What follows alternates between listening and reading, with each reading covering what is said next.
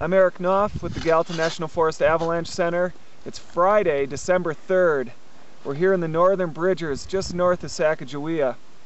We have 100 centimeters of snow on the ground here. We're at about 8,000 feet.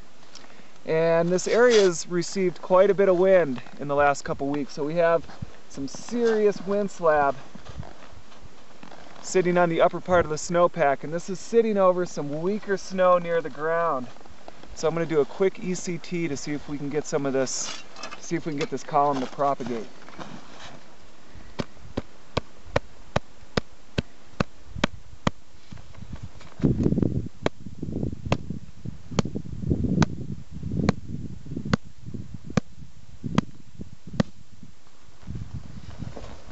So there we go, full propagation here on this weaker, sugary snow on the bottom of the snowpack. It's about 30 centimeters off the ground.